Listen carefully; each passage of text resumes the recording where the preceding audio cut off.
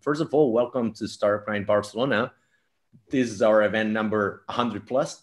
We lost count. We had our event number 100 with one of Javi's actually co-founders, Avi Meir, in September. And of course, maybe thanks to the pandemic, quote, quote, we accelerated the number of events we're doing. We're doing them online now. I know you all miss our offline events. We all miss you. We miss seeing people, but safety first, people over business. That's what we believe at Startup Grind. That's how we roll here.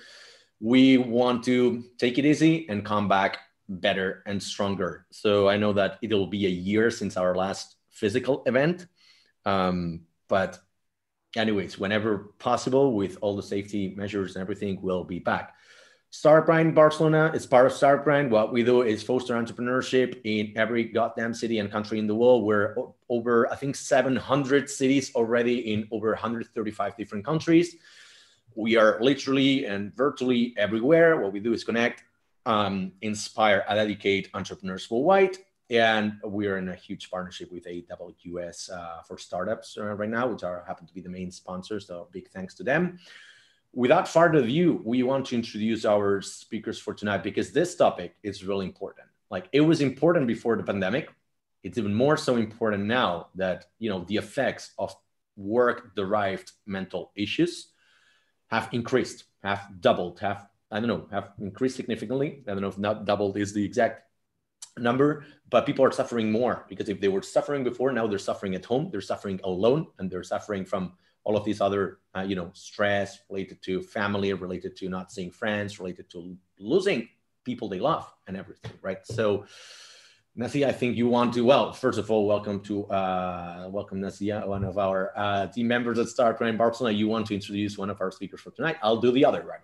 All yours.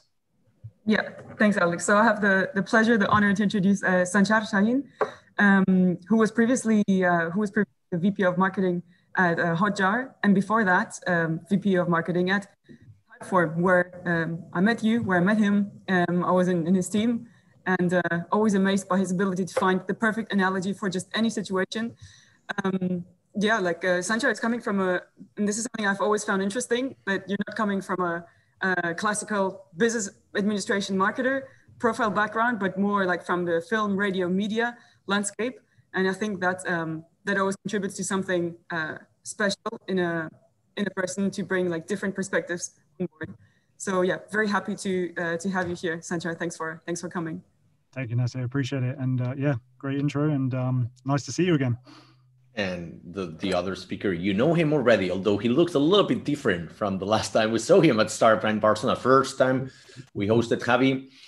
He's mostly well known for being one of the co-founders of TravelPerk. And back then, it was, if I remember correctly, it was January 2018. You guys were booming, like you were going like off the 2019. Sorry, you were going through the roof. And before that, you had been at Booking.com. You're the kind of like crazy guy who gives business plans to your friends for his birthdays, or travels. He traveled his ass off from, I think it was Argentina to Barcelona to make this company happen. Well, the previous company. So as like a real passionate entrepreneur, now he's also investing. And it looks like you're going to be a serial entrepreneur because from the companies you had created in the past and now what you're creating now.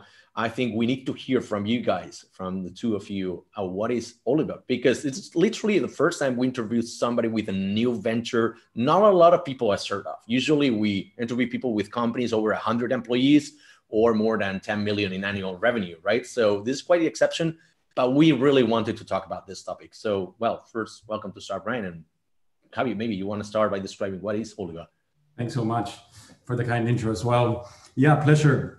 So look, I'll just backtrack how the whole idea happened. And basically what happened was I was building TravelPerk, my previous company, and it was a really intense ride, right? As you might imagine, we were growing like crazy and a lot happening at the same time. So there was a few points in that trajectory that I just really wanted some help. Like I was noticing I was getting anxious, I was getting the imposter syndrome. And so I tried a few times. I went online. I tried to put therapists in Barcelona, therapists in Berlin, therapists in London. And it was incredibly hard. Basically, you go online and you have hundreds of websites with like clinical jargon. You have no idea what you have. You have no idea what you need, and you're pretty much left alone. And so I eventually found somebody, and it worked out. It took me a few tries. I must say that every time I tried to find help and it didn't work out, basically because the connection with the therapist was simply not there.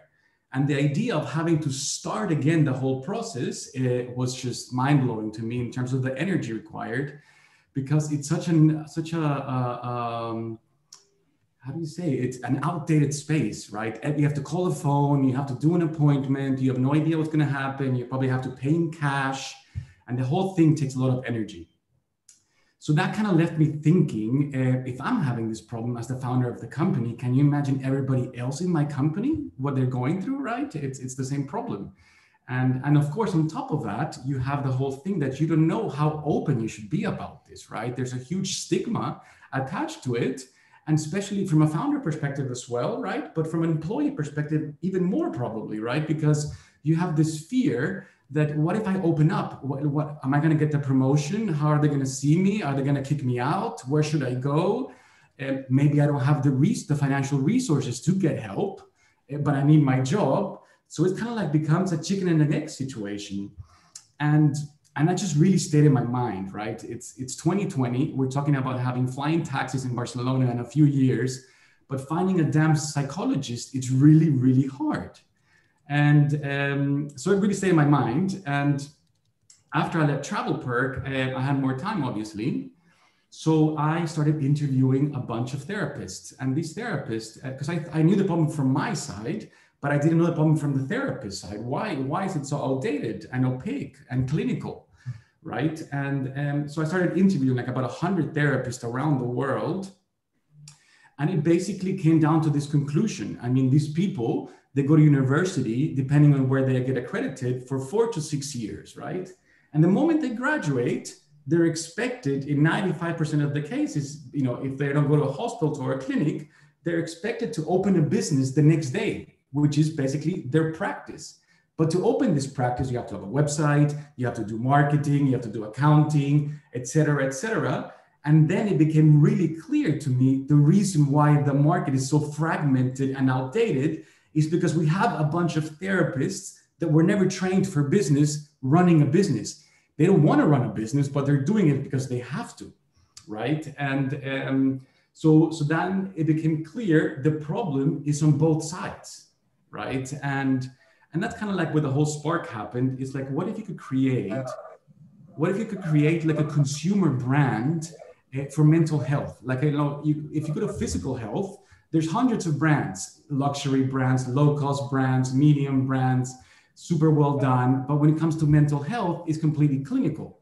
So what if we create a modern consumer brand for consumers and for businesses, where it's very easy for these 3 different personas? You have, you know, just an individual, you have employers, and then you have the practitioners. What if you remove the whole noise, build infrastructure for this to become really accessible and easy, and for these people to either focus on getting help or giving help? But that doesn't really exist, right? There's a few versions of it, which we're happy to go into it later.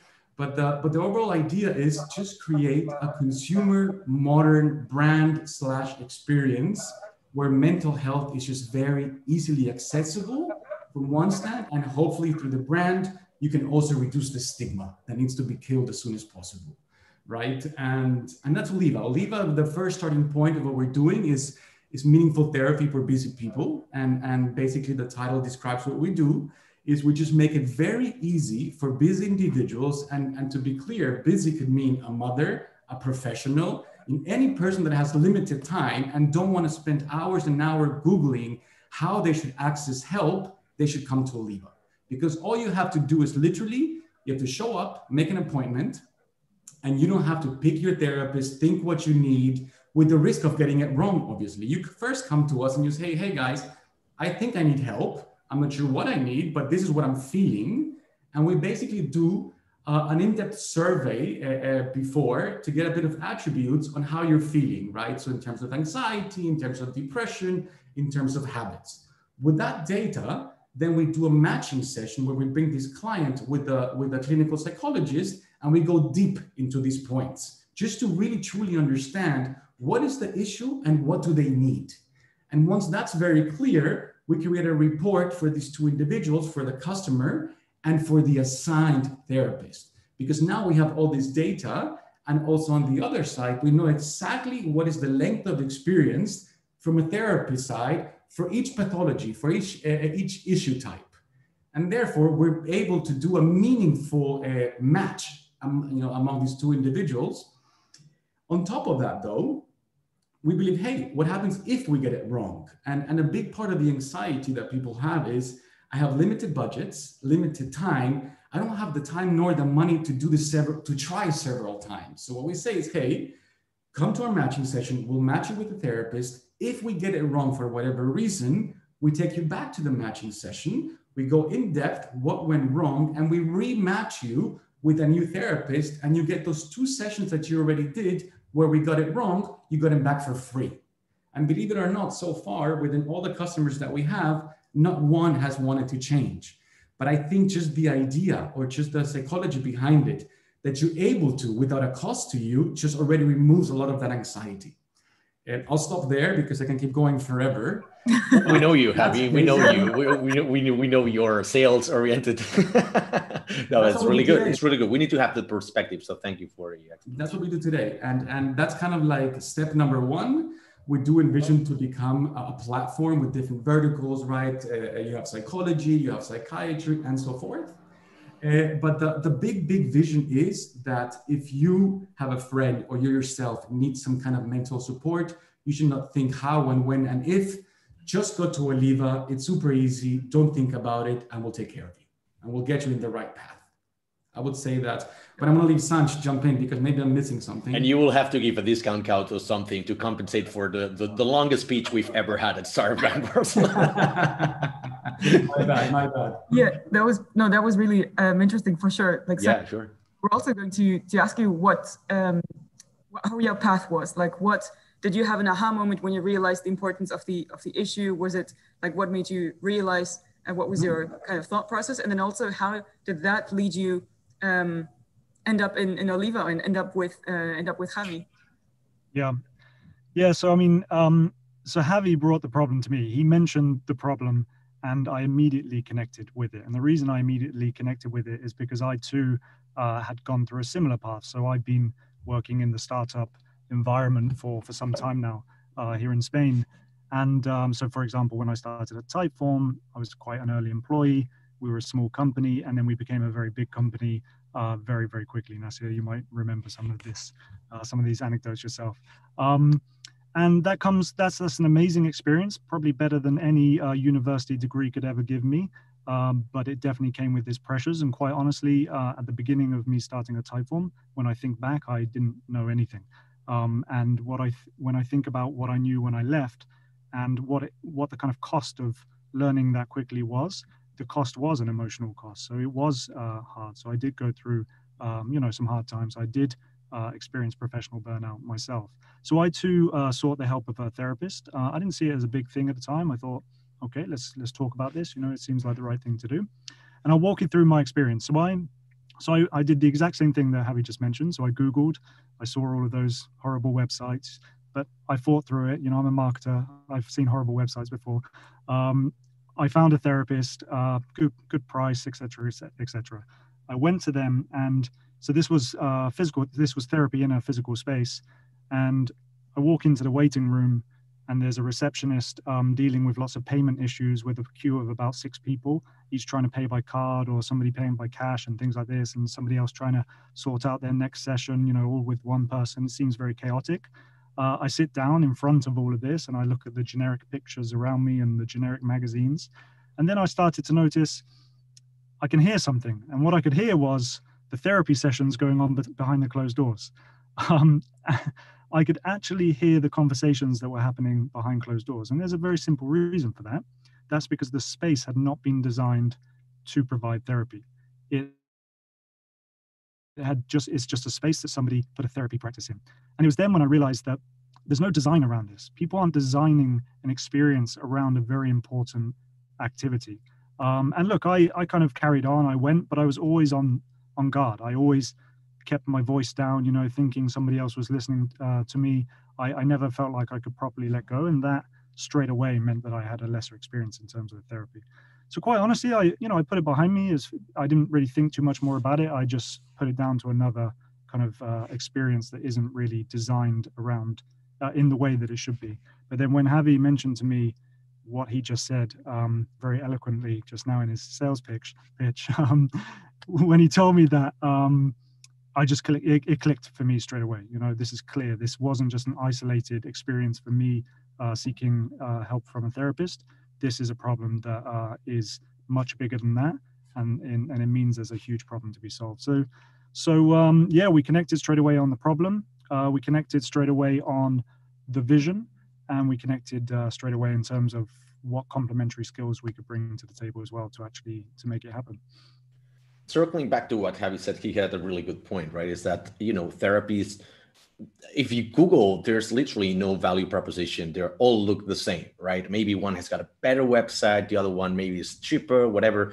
But therapies are kind of like dentists. They're kind of also like a repairman and everything, that you go to them through recommendation. You literally just don't Google. Like mostly you will ask your friends first, like, you go to a therapist or something like that, or maybe not, because this is a taboo, maybe not in the business world, but at least, you know, if I want to change dentist, I will ask my friends. If I want to take my car to be repaired, I will just not Google that kind of things. I will just ask my friends, because it's something that you build with trust. And you know that these people, they're really good at what they do, but they're not good at marketing themselves, right? So most likely their websites are not good. They're not even on Google. Their phone is wrong. The information is outdated, whatever, right? So are you actually, like, you know, the pandemic also helped to sort of accelerate their presence on the internet, because before that they were like, yeah, whatever, you can just walk into the clinic or whatever. But like right now, no, right now you need to have a website. You need to be advertising yourself on social media, or at least have a sort of,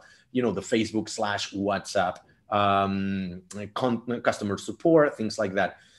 So do you see that this is happening as sort of the digital transformation in this sector, or still word of mouth, it's still going to be for therapy? Just what's your take on it, Javi? Like, is it people talk about, they recommend therapists, or they keep it as something private? Is a taboo? I don't want to recommend it to friends because I don't want them to know that I go to one.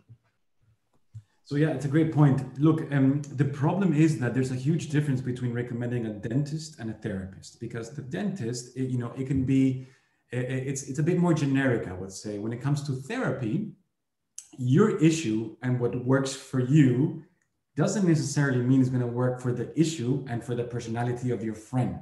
So in many, many cases, these referrals get it wrong, right? And I think that's the first part that is a bit dangerous about recommending a therapist to a friend, is that you really don't know if that's the best match for them. So that's exactly what we're trying to eliminate. You not having to say, hey, go to Julia or Peter, my therapist, is you just say, go to Oliva, because I don't have to tell you a name. They'll find the best one for you, right? Nevertheless, coming back to the stigma point, there's definitely stigma, right? And only the brave, regardless of business even more, but also from a personal perspective, in many cases, people are afraid of opening up and asking this stuff, right? So if you don't have that courage and you have to go online, it's a big problem. It's a big problem, and it's very complex. And I do agree with what you said, that is accelerated the transition from offline to online. A lot more people that were before completely against doing online have now had to do online, and they've noticed, hey, this actually works, right? So that's definitely been the positive side from COVID, I guess, that people are accepting and are willing to at least try online. But yeah.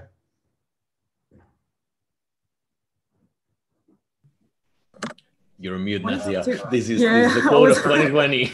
Those 5 seconds when you're looking for the button. I wanted to go back to something that both of you mentioned, because both of you, in your own experiences when looking for therapy, observed all of those like flaws in the experience. The processes were not optimized. You had to wait in the queue. The space was not designed to have therapy. So I was wondering, did those factors and those observations already drive you to the conclusion that you want to take this online?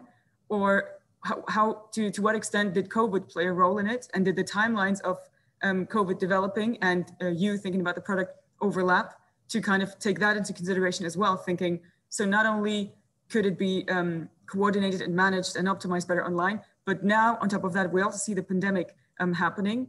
Or did what you just mentioned happen like even before COVID happened? How were the timelines and the influences? Great question. Yeah, I mean, I can quickly comment on that. So actually, when we started off, we talked a lot about the offline side of therapy a lot. And from the beginning, offline was very much within our vision, and it still is, to be completely frank. To answer your question directly, COVID was definitely a big contributor for us, starting with online and focusing on that first. I mean, it just makes sense. I mean, to kind of roll out offline, in the middle of a global pandemic just didn't make any sense.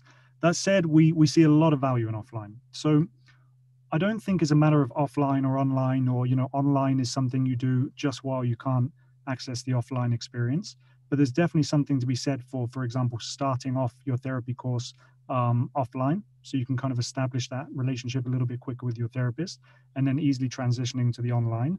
Or for some people, they just prefer to do it completely online, or they prefer to do it completely offline. All sorts of people prefer different things. There's also a much more kind of nuanced reason to want to do it offline, which is, for example, a lot of people in cities live in small apartments like I do. I live in a tiny little apartment in Barcelona.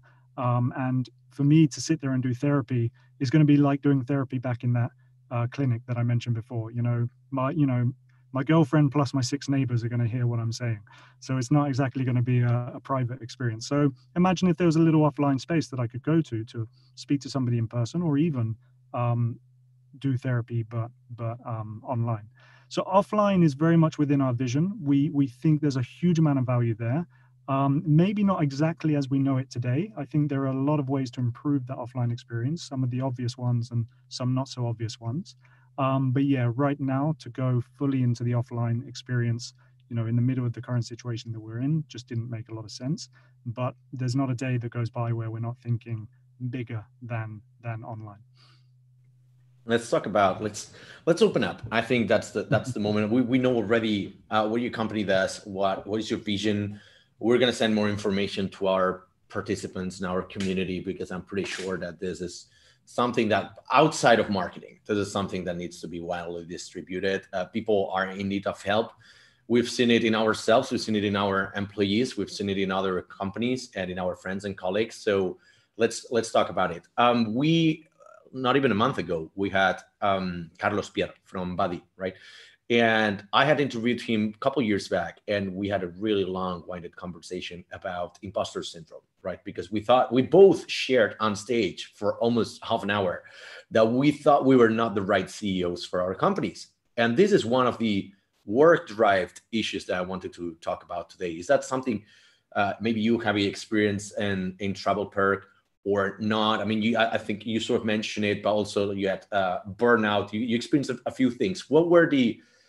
Which was the one that came to mind first, the one that you detected first, and the one you spoke about first too, right? Which is the one that you shared, and maybe some others you didn't want to share because you didn't want to, make available or make it public your vulnerability, maybe. And so, which ones were they, and how did you deal with them? It's a great question. I was actually scared shitless. I didn't tell anybody. I had no idea how to go around it. I had no idea how investors were going to perceive it, how the teams were going to perceive it. It was really tough, man. Having to do this on my own at night at home, hiding this the whole time, it was horrible, honestly. And I wish I would have opened up, and because I'm sure that other people were in the same box. For me, it was I would say a combination between anxiety and imposter syndrome for sure. Maybe anxiety a bit more, and I just knew that I had to get help. I tried several times until I finally kind of found help. After maybe a year and a half of trying, So that was definitely too late. I wish I would have found help a lot sooner. But it was not nice. It was not nice, and it just really marked. It really left a mark in me. And I thought, hey, you know, if I ever start because back then I thought I'm never going to do this shit again. I'm never going to do a tech startup again. This is it. This is too much. A lot of entrepreneurs say that, and you know, it's kind of like a drug. You just and resorting back to it. But I said, if I do it, then I'm going to solve this problem. It's just too much in my face, right? And so yeah, I never really found the exact solution that I envisioned for myself, right? It was a lot of trial and error of different methods, therapy, and you know, a bit of sport. That didn't work. I tried meditation, didn't work as well. I think probably, to be honest, I pushed it back so much that by the moment that I really needed help, it was probably a bit too late. Like I should have definitely gotten on that wagon way before and prevent a bit more than react, right? Yeah, I think that's it. But how about the opening up part? Because, you know, nowadays I think like leaders nowadays, even more so because of the pandemic, right? Are okay with opening up about this kind of things. Whereas 5 years ago, 10 years ago, not to mention 50 years ago, a leader couldn't show fragility, right? Or vulnerability. It was like strong, determined, like super, no weakness in the leader. If you were perceived as weak, you're not a good leader. Whereas nowadays, I think that this leadership through empathy and even open feelings, it's becoming a thing.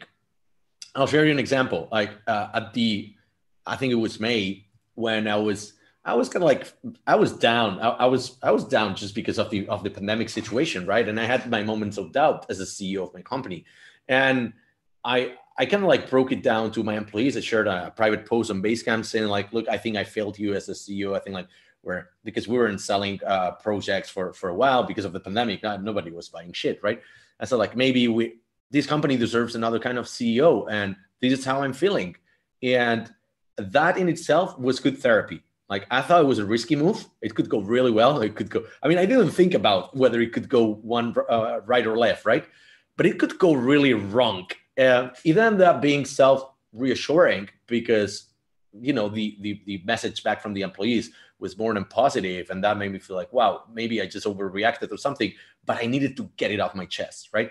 And I think that the reaction I got from most of them is like, thank you for creating an environment where these things can be talked about. And now we're more open in the company to do so. Have you experienced something like that at TravelPerk, or how do you think the new leaders and the new world we're starting now will behave from now on? So I definitely felt like that at TravelPerk.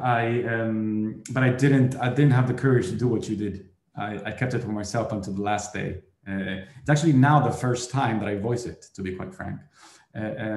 But I think that luckily one positive thing that has kind of like just put it in the face of everybody is this pandemic is like, hey, you know, before people might have thought, leaders might have thought, hey, maybe I have some mental health issues in the company, but it's all good, it's all under control.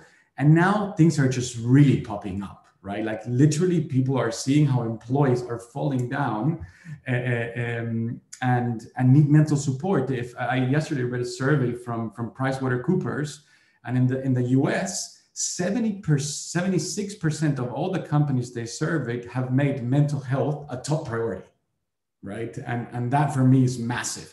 That illustrates really the importance that it's becoming. I think it's the beginning of a real movement.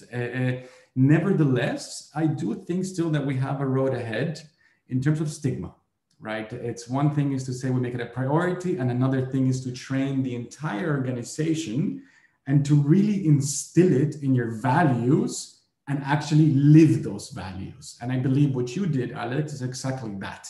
It's like, hey, I'm feeling shit, I'm not sure this. And just by doing that, you're creating almost a value, right? You can say these things, we're open, right? And so I think that people are starting to learn that it's just a fact, right? If you think about it, you have 1 out of every 5 people has a mental health issue. So that means that just by looking in your office, you know 1 out of every 5 has it. And by not addressing it, you're losing a lot more from an economical standpoint and also from a culture perspective than addressing it. And I think that's kind of like the realization that people are doing is like, hey, the problem is here. We might as well attack it before it becomes, instead of just 1 out of 5, 2 or 3 out of 5, which this pandemic has brought forward. So I think things are going in the right direction, but I still think it's very early days in this movement. But I think, if I could just chime in there, Alex, what you were saying as well, that trend that you've observed in leadership where people, can feel like they can be more authentic in a way. That's essentially, I think, people starting to realize that you don't have to put on this fictional character to be in a managerial or a leadership position. And I think that's something that was definitely the case for a long time. If you think back to the 80s office, for example, and the idea of what a manager looked like back then and how they acted, you had to kind of put on this persona. And I think people starting to realize, well, actually, that's not what endears people to people. If you think about when you meet a new person at a party or something, who do you warm to the most? Is it the person who's talking about themselves the whole time, saying how brilliant they are, saying how successful they are, how much money they have and how perfect they are? Or is it the person who has a hint of vulnerability, who has, some authenticity about them? And, let's be honest, to be authentic is definitely to be imperfect. There's no perfect people out there. So I think people are starting to wake up to authenticity in leadership. And I think this is also a trend that's being brought forward by brands as well. Brands are definitely, I think, consumers are demanding this more, which is why these movements are happening from brands. But brands are adding a lot more authenticity into their marketing.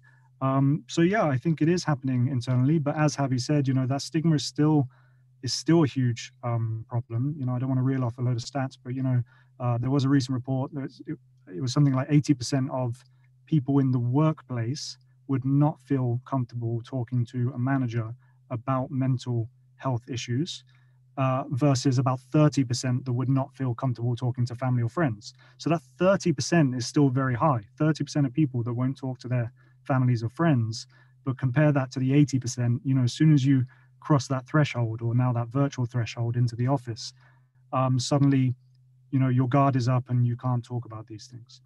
And I think on the other side of that, we also have to be a little bit careful because we have to be careful not to make things like burnout and imposter syndrome this kind of badge of honor. And I think there is the risk of that, because a lot of podcasts and things like this, you get people in what seems like a successful position from the outside talking about these specific issues. And then it kind of becomes this, okay, so like to be successful, you have to have been burnt out and you have to have experienced imposter syndrome. So I think there's also a sense of caution we have to have, that we don't kind of make this, we don't glamorize those issues in a way. It doesn't matter who you are, what position you're in, how much money you earn, you can experience these issues. And we're losing you a little bit. Okay, you're back now. Yeah, I think we lost. I finished and I was waiting for somebody to say something, so I don't know how much of that you got. All right, no, I mean, I think it was the last 2 sentences, and I thought something really important came, and we're like, it's coming now. Don't worry, I rarely say important things. You get the point. You got the point across. Yeah. No, totally, like +1 on what you said. And now I'm wondering how it was in your case, because you mentioned of course, through co-founding Oliva, and before you already had the awareness and you already seen the importance of showing vulnerability in a leadership position. Did you find yourself in a similar situation as Javi? How did you approach it? And being in a leadership position, being part of the leadership team in several companies, did you find it difficult to open up, or were you already in that mindset that we just mentioned back then, and it was a bit easier for you? Yeah, good question. Maybe you can answer this better than me, Nasia, actually, because you are working in the marketing team. She's still at Typeform. Is that why? And you left? Maybe as an observer, you would be better answering this question, but I'll tell you from my perspective. So I consider myself to be quite very liberal, progressive. You know, I've never really been afraid of talking about things in general, but then there's a limit to that, yeah. And you know, I definitely found myself holding things back, and I definitely didn't find myself going into work and, you know, letting go of all of my problems and being completely honest about the way that I was feeling at particular moments. And look, I used to have good conversations with people about these topics, and that's why, again, we have to be a little bit careful, because I had plenty of conversations about the importance of talking about these things. I talked more about the importance of talking about these things than I did actually talking about these things, you know. So it's easy to kind of talk about how important it is to talk about you know, your struggles and your imposter syndrome and all of this kind of stuff, but it's not so easy when it's crunch time and you have to actually talk about those things that are personal to you. Because I think both Àlex and Javi mentioned this, you know, you risk, you're creating a bit of risk. Like, how is this going to be perceived? Yes, in the moment I'm going to be perceived as authentic and a real person, great, but then am I going to be looked at as weak later on? Am I going to have fewer opportunities come my way later on because I'm seen as a less stable person to be doing this job? If I admit that I feel like, you know, in my position as a VP of marketing, it's absolutely ridiculous. Like, how did I get here? This is, you know, I shouldn't be doing this. I feel like a 16-year-old boy still. Like, you know, if you start admitting those things, what in the moment, of course, you feel like people are going to say the right thing, but what actually happens? But I think you start to realize the more you do talk about those things, actually, you know, people do value that, because for a very simple reason, most of us, you know, a good chunk of us have gone through something similar. So if somebody tells you something and you can relate to that, it's very unlikely that you're going to hold it against them. You know, you will probably admire them more for sharing that, because you can connect to it.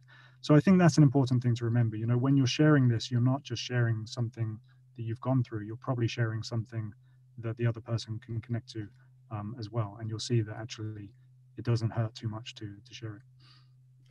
I'm going to go off the beaten path here and going to do something unorthodox, which is ask a question to the co-host. So Nasia, what's your point of view on this? And more as an employee, right? Because we know these two guys have done their research, and maybe they experienced more like their pressure of being co-founders, founders of companies or leaders of big teams. But from the employee perception, is that something you would talk to the people you report to or to your peers? How you deal with it?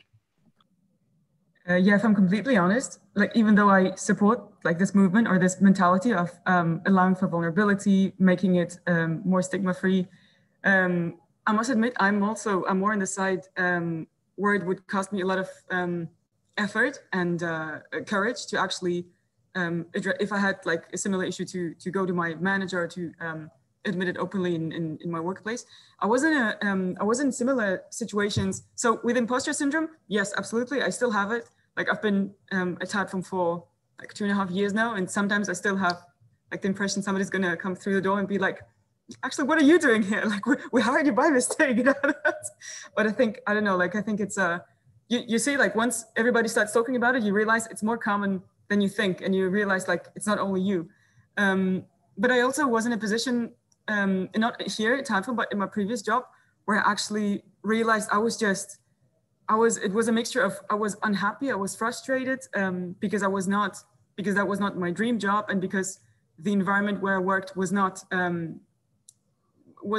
like, there was not a big overlap with the way I would like to work, or like my values, I guess.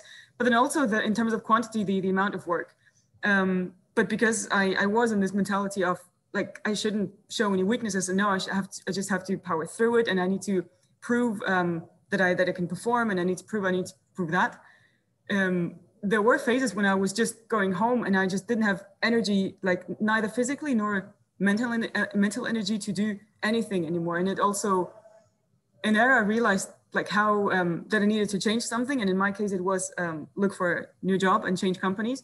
But there I realized how dangerous this can be, because I don't know, it feels a bit like this issue sucks out the life out of you, because you also don't have the joy for the other things that are outside of your work life anymore.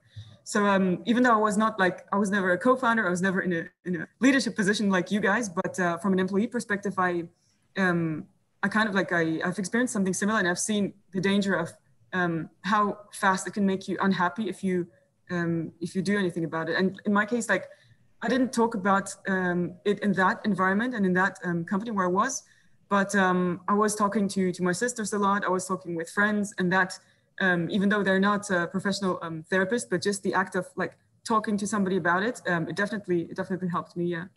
Right. So I'm going to go back to the questions from the audience, because there's quite a remarkable amount of really high profile people listening to us today, including your former investors from Target Global, Javi, your co-founder, Avi Meyer, who actually sends a really good question. So this question comes from Avi, which is, he wants to know more about the business. Before that, he wants to know, what about your haircut and whether you're going to headbang online? I'll let you answer that or not. The question is, traditional therapies rely on repeatability, right? It's more about having people coming over and over, and they might solve the problem, but they rely on having the people just continuous clients, like clients continuing over time rather than having new clients, right?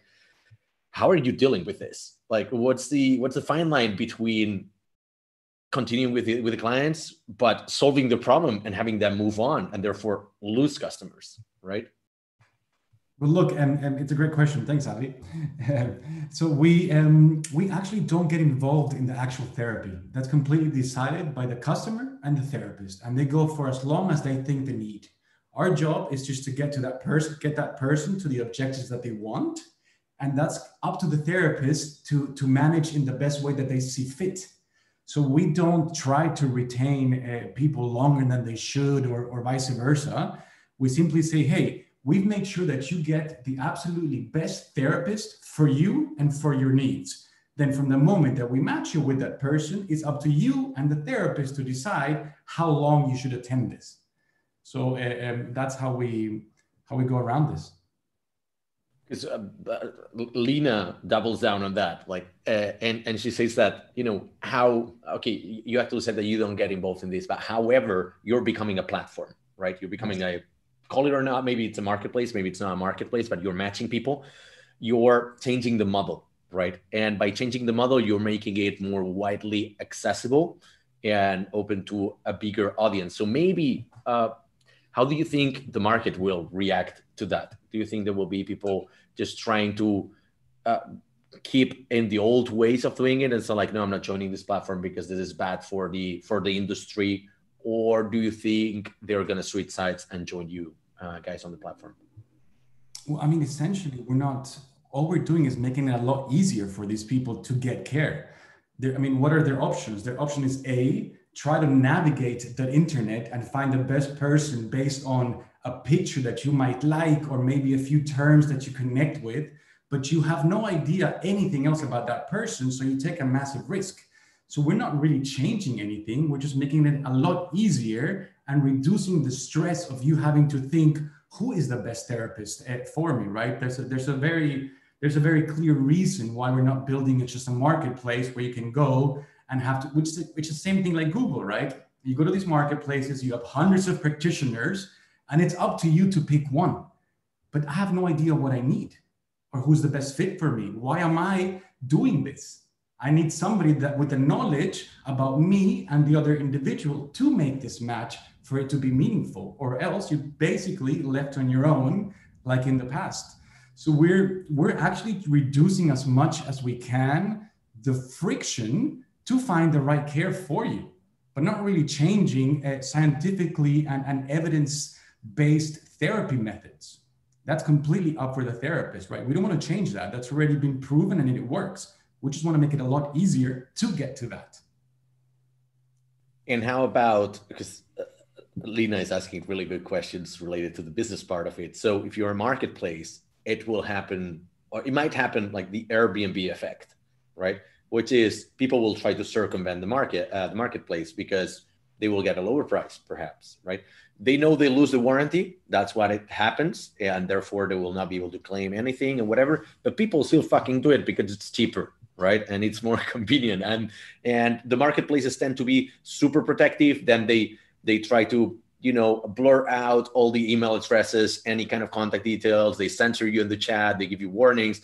The more protective they are, then the more people feel like they should circumvent it and just do business all the same, because you build a relationship with your therapist, and then eventually their stress is like, fuck the marketplace, I don't need this anymore. How do you envision this will pan out in your company? Yeah, it's a great question. So look, the good thing about this is that these people, the last thing they want to do is do business and marketing. So it's not like they're business people. They're trying to find how to make more money in cheeky ways. If they do that once, we'll catch up to it pretty quick, and then we just terminate the relationship. That was that. They get no more new customers. They get no more invoicing tools. They get no more, payment tools and all this stuff. So we talked extensively with our therapist about this when we were thinking about this business, and they just don't see the benefit in stealing 1, 2, 3 clients, because they're a psychologist for the next 20 years. So they will need customers for the next 20 years. They will need to do payments and invoicing for the next 20 years, marketing for the next one. They don't want to do that. So they see no real value in trying to go around us for 1 or 2 customers, because it brings them nothing. But you're right about this, but there's one thing that happens, which the problem comes at scale, right? At the very beginning, you will be, yeah, but I'm giving you that. You will be super patronizing with the people in your marketplace, because obviously all the added value is on your side.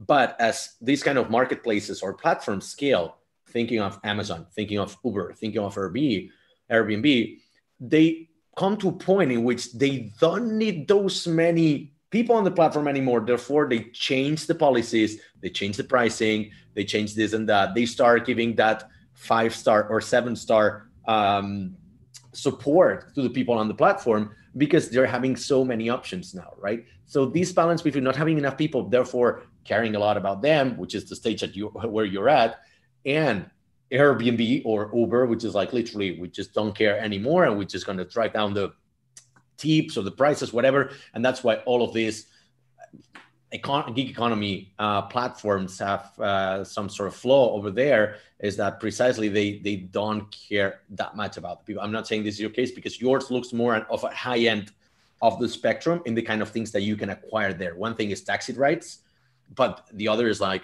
therapies. Like, this is fucking serious, right? Like, it's your brain. You only got one brain, so better treat, right? So, but do you think this problem will come at scale, and how do you plan to solve it? Look, we'll cross that bridge when we get to that scale. For now, we truly think that there's enough value that we can give to these people through the journey of this process, right? It doesn't end just by making the match and giving the client. There's technology you can give to these practitioners and to the customers to make, for example, in-between session care really easy, right? And therapists will never come up with this. Or for example, you can create a library of resources where these therapists can have access and simply send that to the customers. Today, they have to create these resources on their own. So the great thing about us is that the value doesn't stop at the moment that we make a referral. They're still completely under our technology, and they're using our resources to make sure that that therapy goes as smooth as possible. For now, we really see no indication of how they would circumvent around that value to make a few more bucks, right? And I don't think it's very comparable to these other marketplaces where the value really dies once you've made that connection with those 2 people, right? The supplier and the demand. And in our case, the journey is much longer, and there's a lot more taking place during months. So to be honest, it's not really a concern that we have and that we're seeing. Okay, but I'm happy to talk with Lina and Avi in detail. They have my WhatsApp. They can reach out whenever they want, and we'll go into detail. And they can invest whenever they want, right? You know how to make that money. That's a good background. Sancha, I just had a quick marketing question to you. I assume you are the one leading the marketing efforts around Oliva. Given that it's such an interesting product and also new in its kind, what was the initial strategy that you how you thought about marketing this product, and how it's going so far? Yeah. So yes, to answer your first question, so I'm leading the marketing effort, but essentially what that means is tapping into the demand and doing that in sensible ways, and with the usual looking after your unit economics and all of that kind of boring stuff. What I find much more exciting is the opportunities on the brand side. So we've talked about stigma a lot. I really admire brands that bravely try and break down stigma. So Durex has done it for sex. Bodyform has done it for women's health and periods. You know, there are plenty of these brands that are really bravely kind of going out there, putting taboo subjects right in people's faces, talking about it. And the best way to break a taboo is to just talk about it, to expose it, right? And this is where I think we have an amazing opportunity with Oliva, just to be bold and unapologetic about talking about mental health, but not from the usual point of view that, in my opinion, a lot of brands do it. So a lot of brands do it from the, I don't want to badmouth other brands, but like this is a personal opinion, that a lot of brands do it from the point of view that they are the ultimate holders of truth in terms of what happiness is. And you see all of these like inspirational quotes with, you know, backgrounds of people running along a beach and, you know, some clouds hovering over a mountain or something. And, you know, on a daily basis, we're being told in little bite-sized quotes how to be happy. I don't think that's what a brand should do in this space. I think a brand should be on the same level as the audience, should learn with the audience, should be relatable for that audience, and be authentic as well. We talked about this in leadership, but I think it's important in brands as well. So this is, for me, what I think the exciting opportunity here is, to actually start chipping away at the taboo. I'm not saying we're going to do it alone. I don't think many movements are done alone, but we would love to be a part of that. And if we can play a small part in breaking down the stigma around talking about mental health, then that, in my opinion, is a very successful marketing strategy. I could talk about all of the kind of more boring stuff, but I don't think in the next 3 minutes that's what everybody wants to hear about. No, that's really good. And I just wanted to give a quick shout out to all the friends and colleagues that you guys have, that are not only online and watching, sending questions, but only bombarding me on WhatsApp. It's like, hey, yeah, like I know them, and can you ask them this question? I think this is the first time this happens, like getting a real-time question on WhatsApp. And so it's so great. That speaks at length about the trust you've built with the people around you, and that I'm pretty sure that you're going to be successful in trying to change the games of this, the rules of the game in this industry. Last question, you know, we always ask a weird question at the end, but I think this time I'm just going to twitch it a little bit, because it comes with a message, right? Usually we ask for the useless superpower. It's our brand. We know Javi's, we don't know yours, Sancar, but I think we're touching on so many complicated issues here. And one other question that we've got, our brand, is that what's your biggest fuck up, right? And whether you can quantify it. I'm going to tweak it to saying, if you guys can share your biggest fuck up and how did you open up about it? It's quite funny, because I got a message from a friend just before the event saying, good luck with Startup Grind. Don't forget to prepare for the question at the end about your biggest superpower.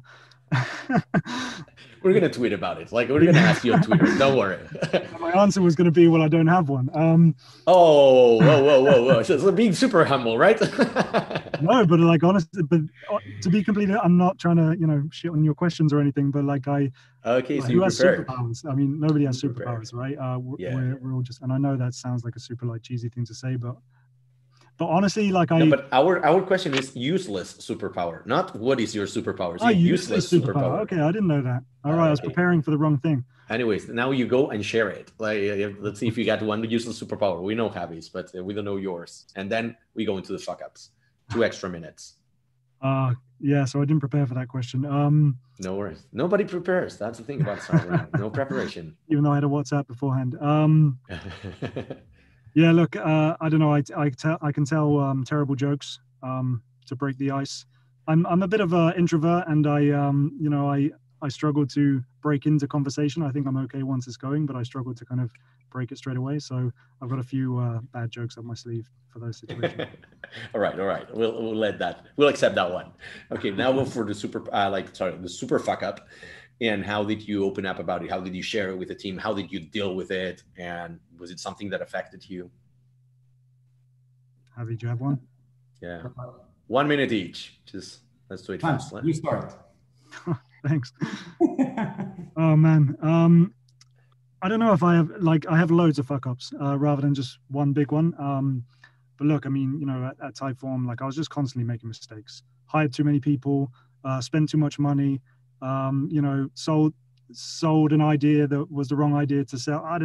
loads of stuff like that in my kind of professional life, I guess. You know, I've just made loads and loads of mistakes. I once actually, when I started at Hotjar, I created this slide and kind of showed, you know, how, like, in one chart, how many mistakes I've made and versus how many things I got right, but also like how that leads to the learnings. I learned the most from the mistakes. So yeah, like a long list of mistakes in my professional life. But yeah, I mean, it helped me learn in the end.